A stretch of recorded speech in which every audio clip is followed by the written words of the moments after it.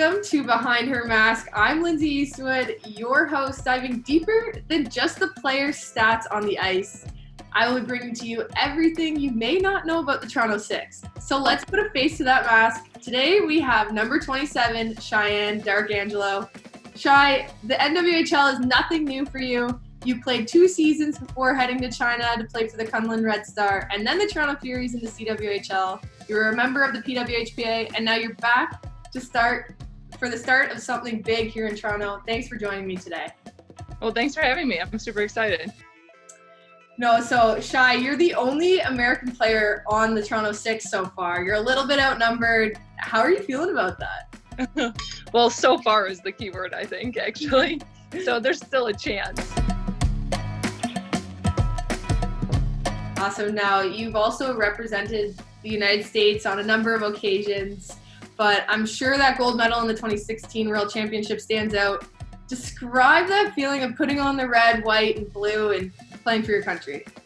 Yeah, I mean, I think it's always an honor to be able to put on that jersey, right? Whether it's a camp or any tournament. So winning a gold medal in it's even, more exciting and just, I don't know. I don't even know how to put a word into it, but it's an awesome feeling and it's an honor to be able to be picked for those teams. Now, you also graduated from Quinnipiac University with a sociology degree, and now you're doing plant-based nutrition. You have your own business. Can you tell us a little bit more about what that entails? Yeah, so basically I started my business 2 years ago, and I'm really just trying to help people understand eating and new lifestyle approach through whole foods, plant-based nutrition. It's something that I live my life by, and I want to try and help as many people as I can. And there's something to be said about that pride about being a professional athlete and working full time, and you have your own business. So, that's pretty special, and there's something about that pride that it sticks with you. But with that being said, where do you see the Toronto Six and the NWHL in 5 to 10 years from now? Yeah, I mean, I hope, I think everybody playing in it, we all hope that eventually one day females won't have to have a second job to support themselves to play, right? So I think that's the end goal for all of us. And I think if we keep doing the small steps and helping out in the communities and, starting our own businesses and doing things to sort of expand our individual brands, I think that will come with it, and hopefully we can grow our sport even more. I love it. Now, what advice do you have for a little girl who wants to play college or professionally? Yeah, I mean, I would say that anything's possible if you have a big enough dream and you set your goals big enough and you just keep working at it day in and day out. You definitely have to put in a lot of work, but it's worth it when you get there. So, never give up and keep on going.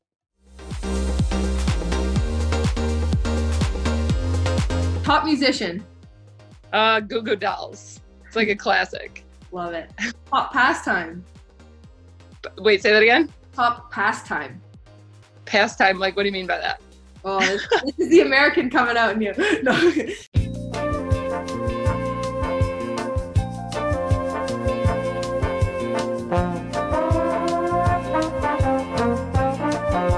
Oh, golfing.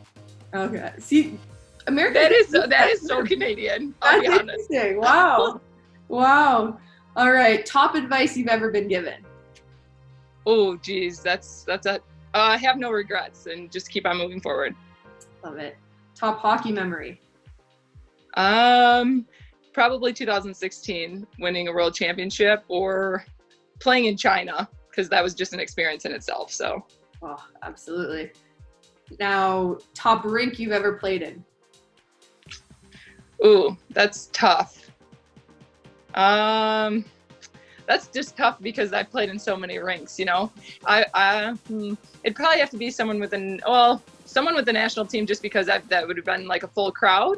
But China, probably, to be honest. Really? It was a huge facility. They played like professional basketball there too. And it was actually like pretty packed. There was a couple thousand people and a bunch of Chinese people that didn't really understand hockey and were learning it. So it was just a different experience, if that makes sense. Yeah, very cool. And top pregame meal? Ooh, That's tough. Probably like vegetables and sweet potato, something simple, brown rice.